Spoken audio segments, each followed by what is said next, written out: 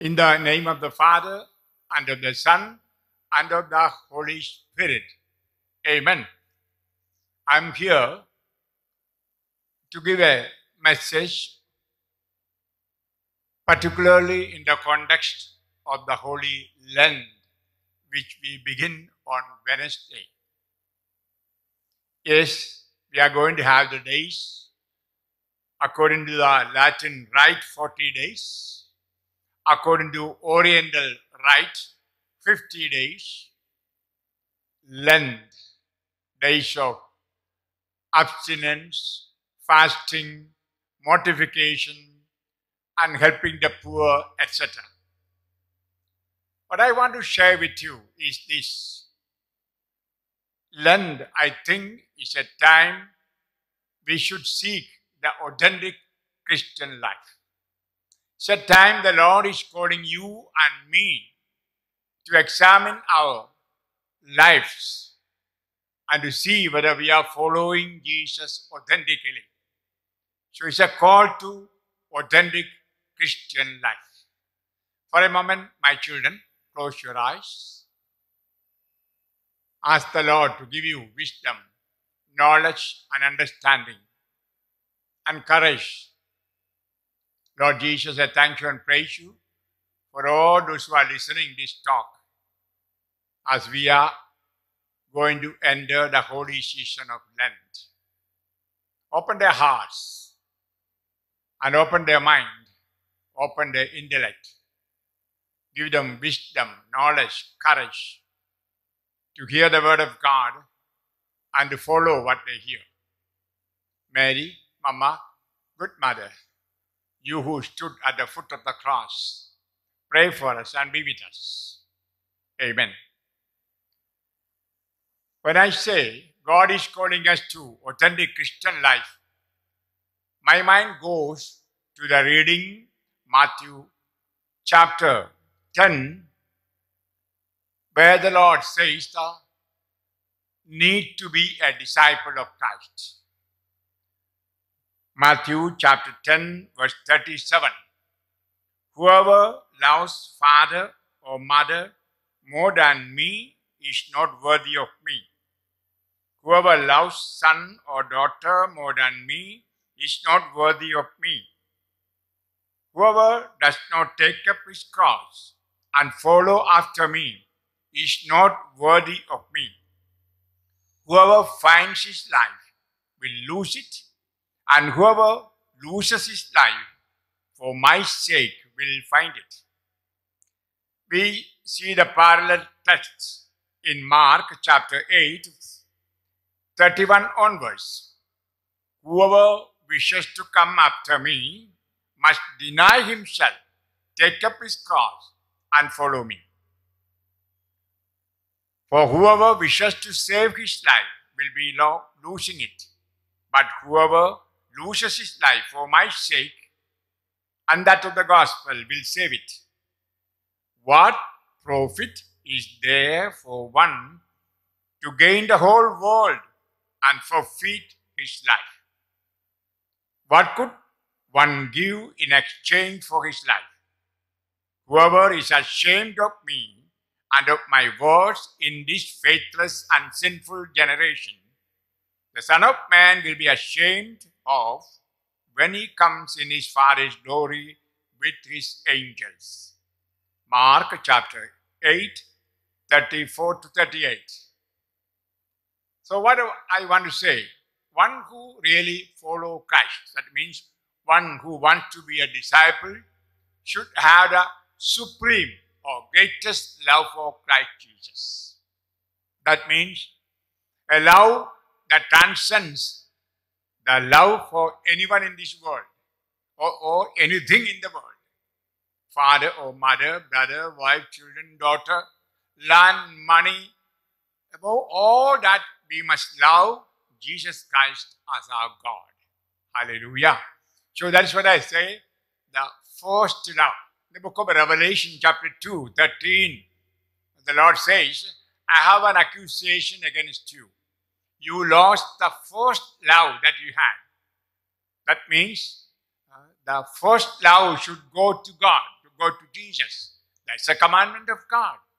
So whoever wants to follow Christ must love God first with all his soul, heart, and mind. So these are times we have to ask ourselves as we are entering the Lent. Am I practicing this Lent? Maybe by fasting, abstinence, or charity. Am I trying to follow Christ Jesus? Is he the center of my life? Is he the guiding star in my life? And then the Lord very clearly says we have to follow him. You know, Jesus always said, follow me, follow me. That means the way Jesus lived, we must live. In 1 John chapter 2 verse 6 we read, 1 John chapter 2 verse 6, whoever claims to abide in Jesus Christ should live just as he lived. Hallelujah. Difficult, no? How did Jesus live a simple life? We know, from manger to Calvary, nowhere to lay the head. And we know a simple life, not attached to anything. So that's the life Jesus lived. And also, he took up suffering for you and for me. To what extent? To the death on the cross. Jesus said, I love you so much that I give my full life to you. In John chapter 15 verse 13, he said, a good friend lays down his life for the one whom he loves. Yes, Jesus is our friend. He's our Lord and Master, laying down his life for us. So our love for God, love for Jesus, should be to the extent of giving ourselves, giving our life for him. And when we say for him, we should know a life for others. Love has two sides. Like a coin has two sides. Loving God means loving the neighbor.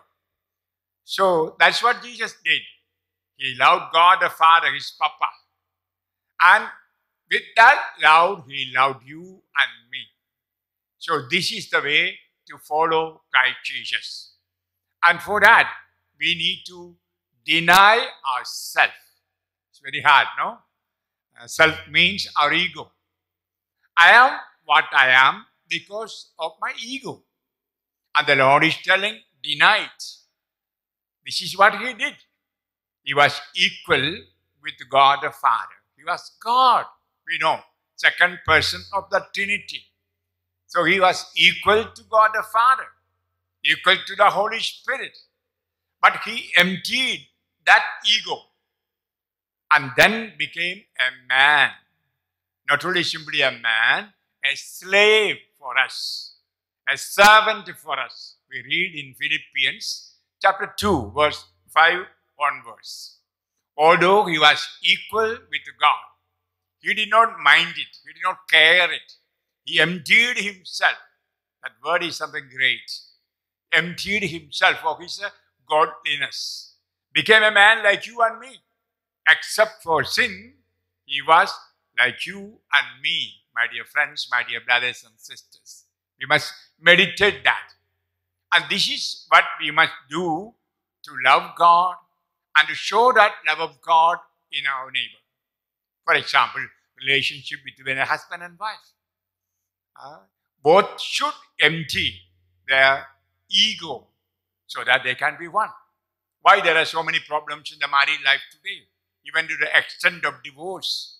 The husband or wife not ready to lay down his or her life for the other person.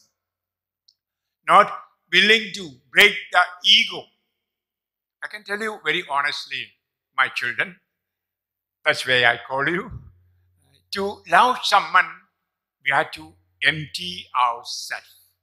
Then only authentically we can love others. Why we love others? Because in others we see Jesus our God. That's the reason we love others. That's the reason we lay down our life for others. If we Sometimes I meditate myself, my ego. I'm a man, I'm a Christian, I'm educated, and naturally speaking, I should have got married and have children and a family, and have money in the bank or in the land. I must have wealth. That's a life meant for me. But I, by the call of Christ to priesthood, emptied all those ambitions, all desires, all natural way of my life. And then I wanted to serve others, give my life to others as a priest. You know, I'm a vagabond now, going around preaching, doing good for others. And that means I have my own ambitions, my own desires. I had to empty them. Or I had to kill that ego. So it's not I, but Christ lives in me to help me. So also, not only with regard to a priest or a nun, with regard to every Christian, it should be the norm. It should be the way of life, denying of self. When there is self-love, we are unable to love others as we should. That's why we have to break ourselves in order to love others wholeheartedly. And then Jesus said, taking up the cross. Love without suffering is no love at all, I would say. If Jesus had not suffered, even to the extent of dying on the cross, when he said, I love you, I call you friends, it was a lie. He wanted to prove himself. What he said was not lie. We know in Jesus we see he lived the life what he taught. Not like the Pharisees, not like the scribes or the leaders of his time. We know today we see many are living for themselves, not for others. And Jesus is telling us, give your life or live your life for God. That means seeing God in others.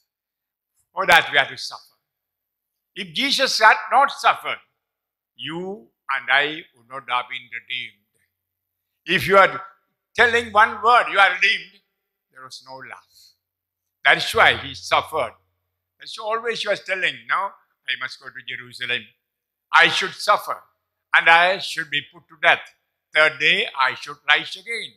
He was reminding himself of his responsibility to break himself, deny himself, and take up the cross. Yes, we have to ask ourselves as we are going to begin this Lent, as we are going to meditate in the Gospels and altars during the Holy Mass, during these 50 or 40 days, about the passion of Christ, about the sufferings of Christ. Have I something to say that I love Jesus, love others? I'm ready to suffer with him. I'm not saying about unnecessary suffering, no. Taking up the cross. There are two kinds of suffering. One, natural suffering that comes. Sometimes because of our foolishness, because we are not managing well, perhaps we may end up in bankruptcy as suffering. Or perhaps a sickness may fall and we fall sick and then we are suffering. Now, these are not what I say.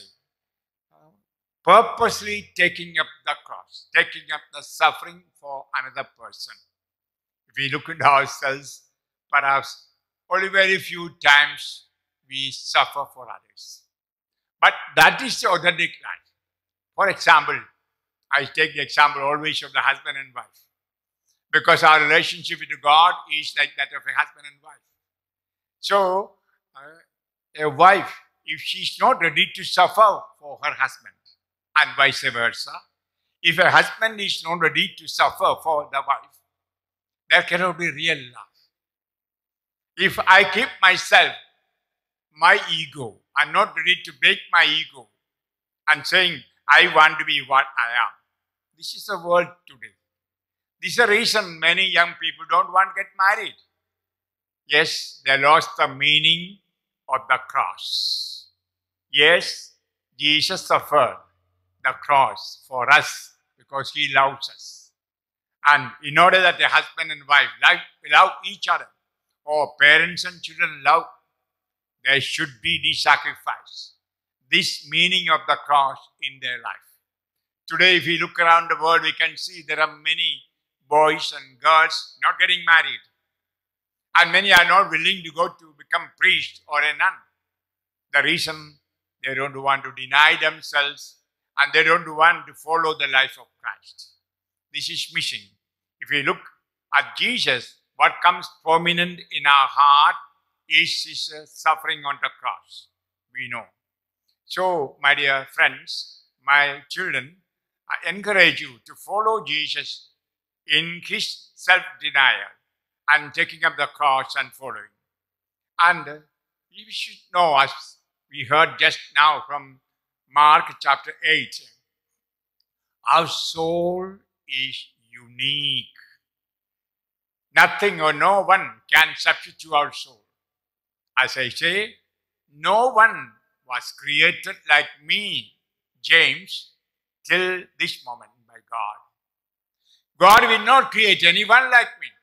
I am what I am. Is that I am unique for God. And if I am unique, I should know that I should live for God.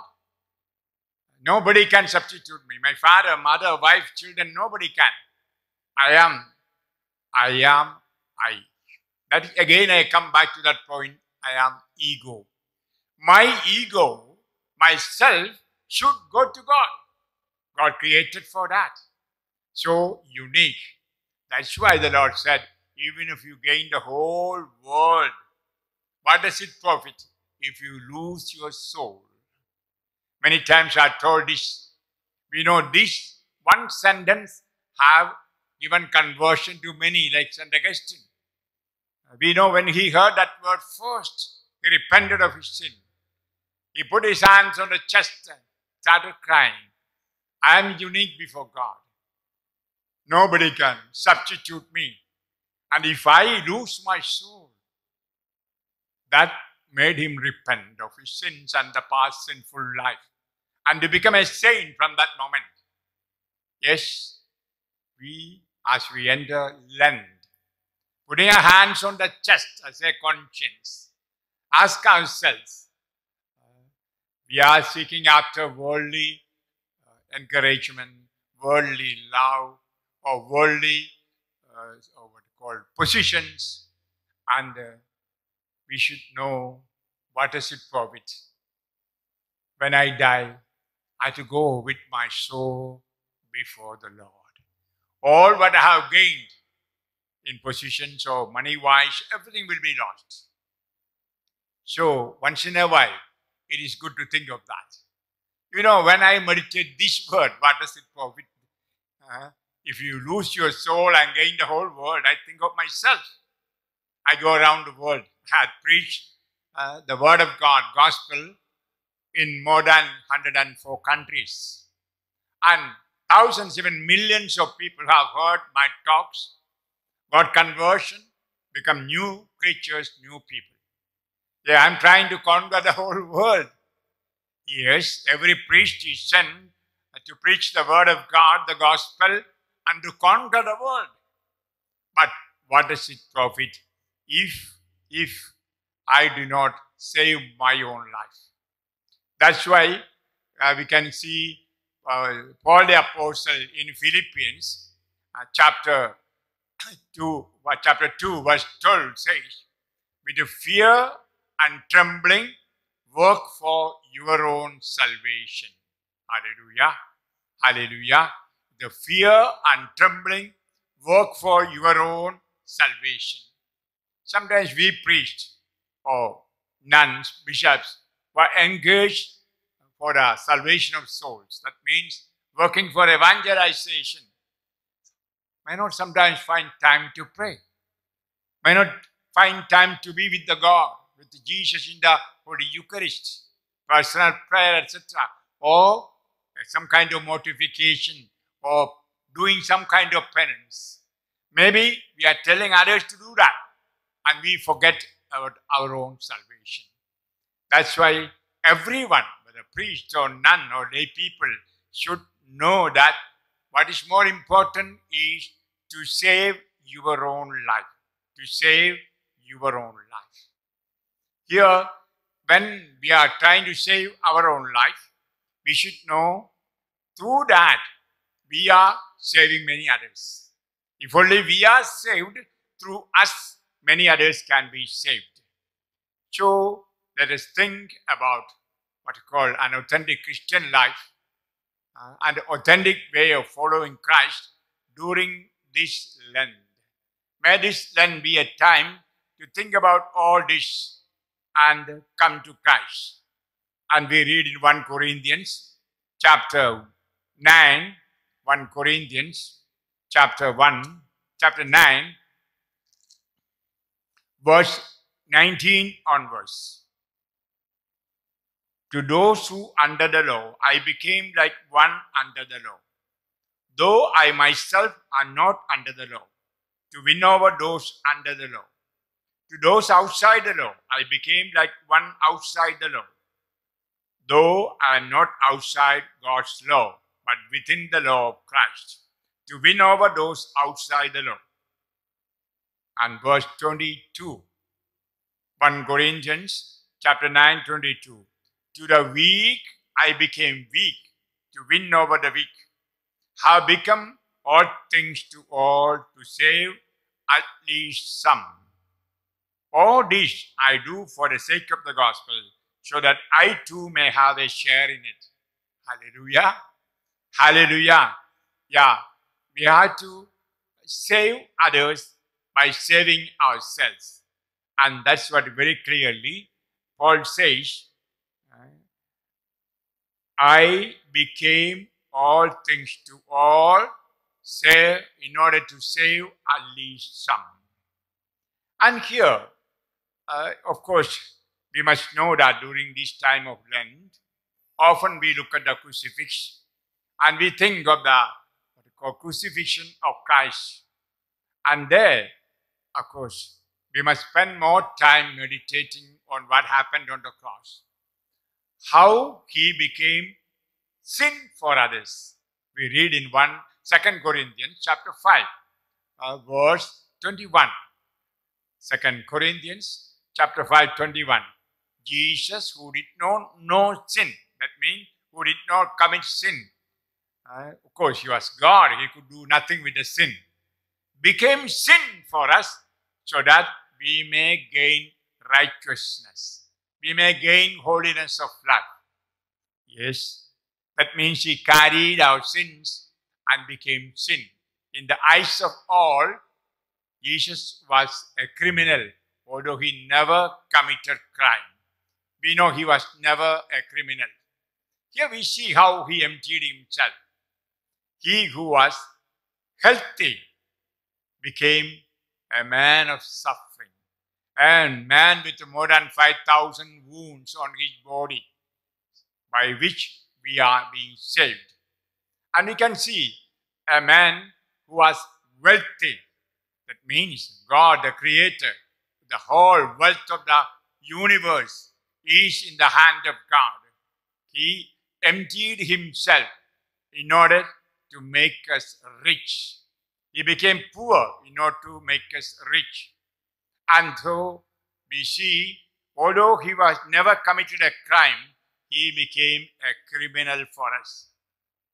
He had no curses because he had no ancestors to have curses from the sins of the ancestors.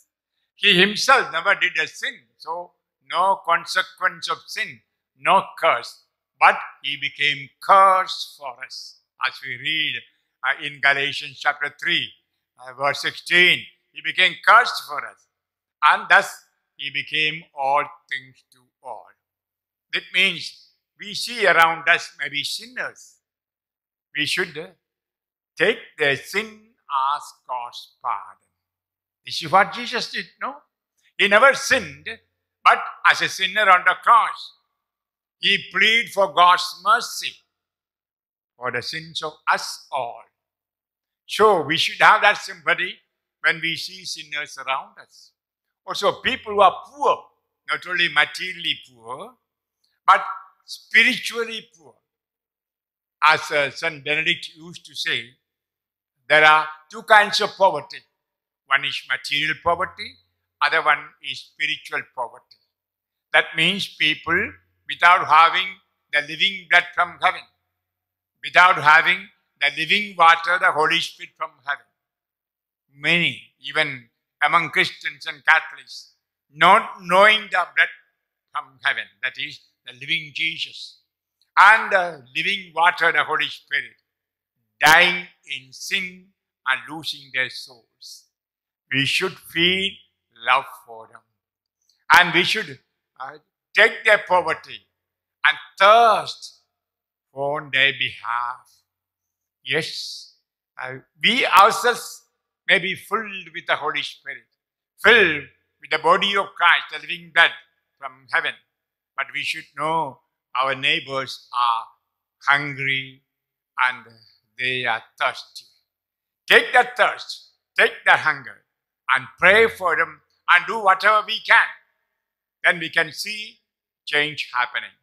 So if I go on telling, as Jesus crucified himself for our sake, we should be able to crucify ourselves for others. It's very hard, surely. Crucifixion is painful, and nobody likes to be crucified. But the Lord wants us to be so that we can be like him. This is our vocation. We read in Romans chapter 8, verse 29. Romans chapter 8, 29. From all eternity you are called to be unto the image of his Son Jesus. So we have to conform ourselves to the image of Christ. In English, to be like Christ. That is our vocation. Every Christian, every baptized person should be like Christ. That's why in Romans chapter 12, verse 2, we read, don't conform yourself to this world, but transform yourself to be like Christ. Hallelujah. Hallelujah. This is the work of the Holy Spirit, surely. If only we open our heart to the Holy Spirit, he can enter into our heart and give this transformation so that we may be like Jesus. That means having the character of Jesus and putting on the style of Jesus' life. And others should be able to see Jesus in you and in me. That is the success of Christian life. Today, if we look at the world, people fail to see that. And we see Christians almost persecuted. And today, they are trying to wipe out Christianity from the world. Perhaps I may speak about it in another video. Everywhere, people are trying. We heard in Turkey, they destroyed a church and made mosques. In India, you hear, the churches are destroyed, or mosques are destroyed, and temples are being built. Like that, trying to get away with the Christianity and killing the pastors or killing the priests or faithful people who are following Christ. A big persecution is at hand. Perhaps Christians may remain as a ransom, a small group of people. A small group of people. Maybe we will be like the refugees now during the war going around the world. We may be vagabonds. We may be only few.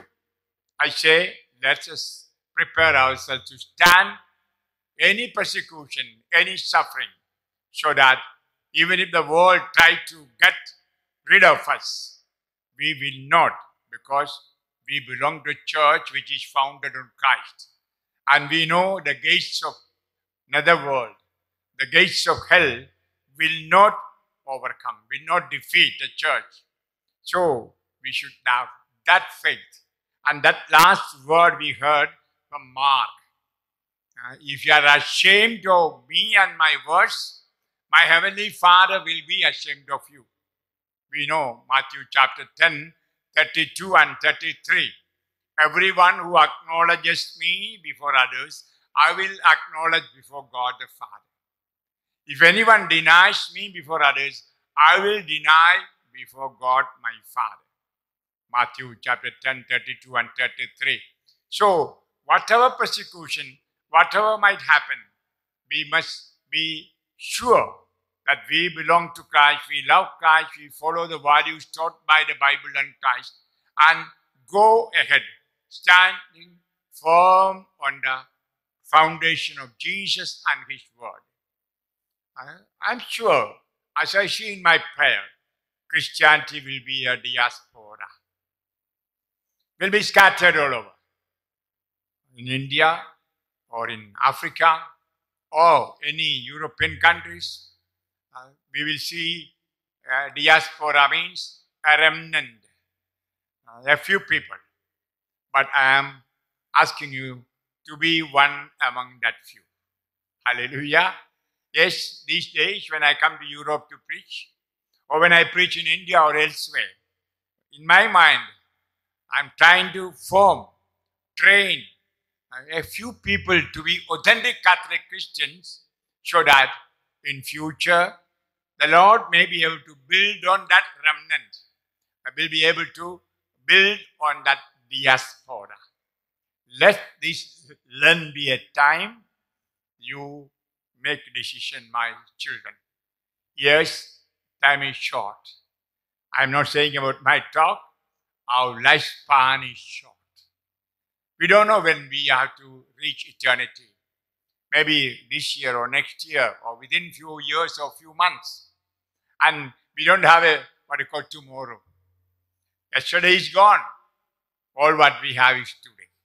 So make a decision today, my children, to live an authentic Christian life according to God's word, values, norms, and the ways given to us by Christ through the word of God and the preaching of the church, so that we may celebrate this Lent meaningfully, with more prayer, with more commitment to God's love, commitment to the love of neighbor, helping others, etc.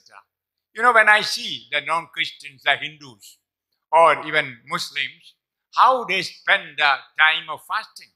All religions have time set apart for fasting. For example, I've seen Muslims, during the whole day, they don't eat anything. Night, they have a sumptuous meal, but they invite the poor around and eat with them. And the money they gain by the day's fasting, they collect and give to the poor. In Arabic, they call it zakat. Zakat is for the poor. Some accuse that money goes for terrorism. Maybe true.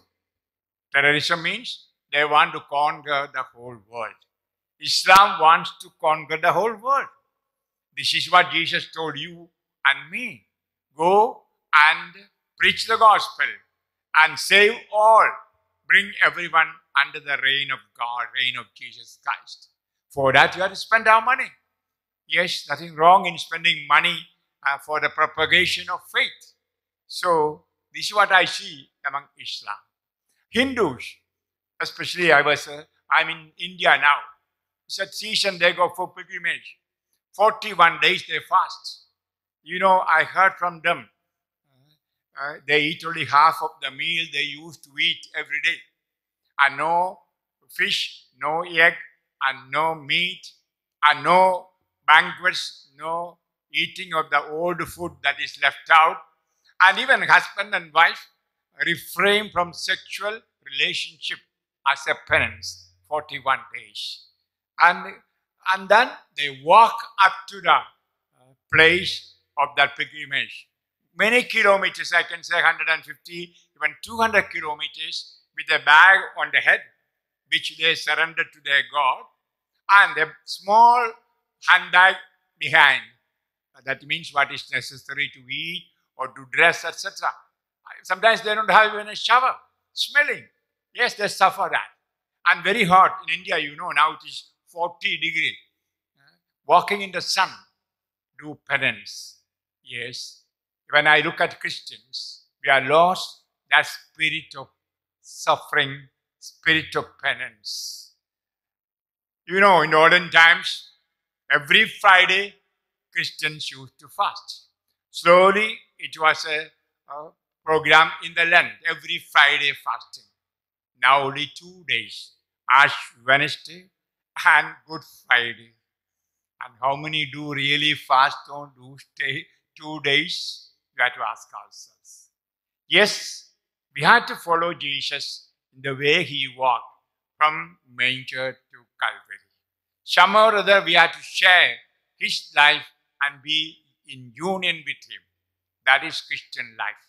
It is only when we are united with him, life of Christ should be manifested in our life. So I conclude. I think I took longer time. I want to give a short message. Close your eyes. Close your eyes. Put your hand on the chest and reflect. How I am going to do this Lent. When the Lord looks from heaven upon the world, will he count me with the few, with the diaspora, with the remnant that is really fiery with the Holy Spirit, filled with the Holy Spirit, with enthusiasm, great earnestness to follow Jesus? In one word, having a passionate love for Jesus. And that love for Jesus expressed by loving others. Lord Jesus, help these my listeners to ponder over, to reflect on what they heard, and be prepared to live as an authentic Christian Catholic, so that when he looks at these who are making that decision, may be gathered together and surrender them to God the Father. Yes, help them, Lord. They have their difficulties and problems, frailties and weaknesses. Enable them to find strength, grace in those weaknesses. As St. Paul said, when I am weak, I am strong. Enable them to find the power of the Holy Spirit in them in all their weaknesses, and thus to overcome the weaknesses and be strong and powerful Christians on this earth. And through them, the whole world may be redeemed and a new world may be born. Mary, Mama, good mother, I take all these people who listen to me to the heart of your Son and pray. I bless all of you, keeping you all in the heart of Jesus, through the heart of Mary. Taking all your problems and pains and difficulties, sicknesses into the wounds of Christ. And bless you in the name of the Father, and of the Son, and of the Holy Spirit. Amen. Praise the Lord. Hallelujah. Have a grace-filled, spirit-filled Lent. Let the Lent of this year be something unique, something special to follow Jesus Christ the Lord. Amen. Hallelujah.